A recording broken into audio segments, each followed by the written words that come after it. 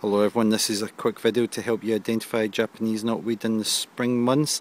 I'm going to give you a time reference. It's the middle of May and already the Japanese knotweed stems are almost at a mature height of approximately about 10 foot to 12 foot, about 3 meters. One of the tricks of Japanese knotweed is how fast it actually grows. It's rapid growth from when the sprouts, which generally look like asparagus spears, come out of the ground. They certainly within about a month or so they can be up to about 3 meters in height. To kind of help you a wee bit more if you're still a wee bit unsure, identify if you have a knotweed issue. I'm just going to come in closer here. First thing to certainly look for is look out for the kind of cane structure that you get with knotweed, very bamboo in style, and you can see yourself. I'm just going to come in closer with my thumb to kind of give you an idea. Now this is a relatively small one, but you can see for yourself that it's thicker than my thumb, and I have quite fat, thick fingers. Going to give you a better idea.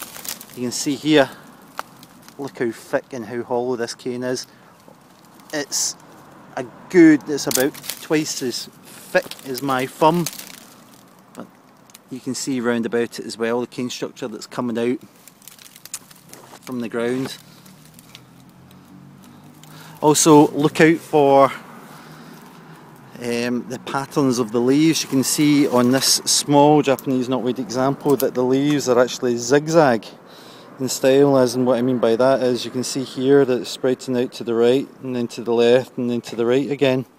Also look out for the shape of the leaf. You can see here itself it's almost quite heart shaped with a pointy tip as you get with most leaves, but it's flat at the base of the leaf, which is typical of certainly Japanese knotweed that you get within Scotland.